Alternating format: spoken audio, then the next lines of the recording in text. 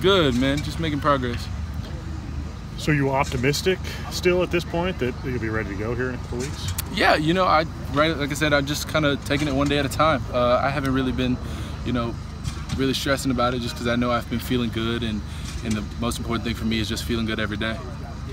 Are you kind of learning to be patient at all or anything like that, or did that already come with the initial recovery? Yeah, I think you push as hard as you can, but at the same time, I knew that with situations like this, you never know what the timing really is, so right. You just kind of got to be patient and make sure you feel better, because like I said, every day if you feel better, then you improve. But you know, when you go in back-to-back days and you don't feel good, then you get discouraged and things like that. So a lot of that's just making sure that every day I come out here and I work, I improve every day. Mm-hmm. Do you have a time frame for when you might be able to get back in the practice field or anything like that, or is it just kind of like a day-to-day sort of I'm just kind of doing whatever the doctor and the coaches are advising me to do at this point. It's more of how I feel than a time frame.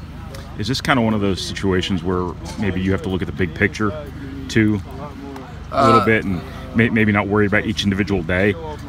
No, I think it's more of a day-to-day thing, just because I got to make sure I feel, you know, good every day when I come out here and do movement and try to improve. Right. Was this kind of residual soreness, or was there a setback of any kind? Yeah, I'm not really going to get into medical details. I'm not having any critical issues. It's just a lot about growing and trying to improve every day, like I said. You are confident this will be okay, right? Yeah, no, I'll be fine.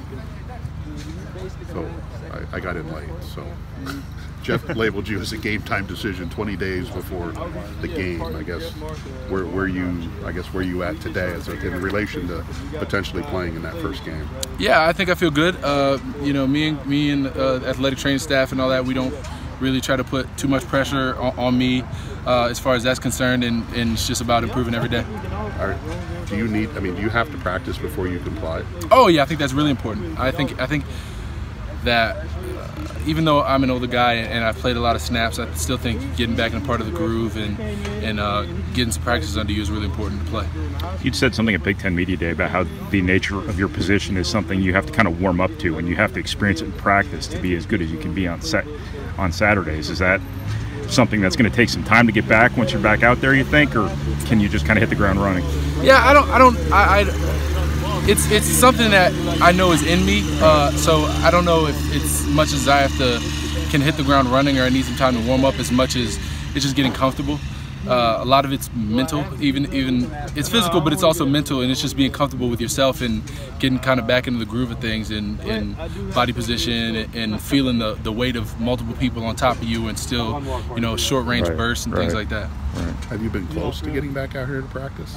I mean, when you say close, have I been feeling good enough to practice? Yeah, sure, but I don't think that's a situation that we've really been like, you know, if I feel good today, I'm going to go out and practice. What would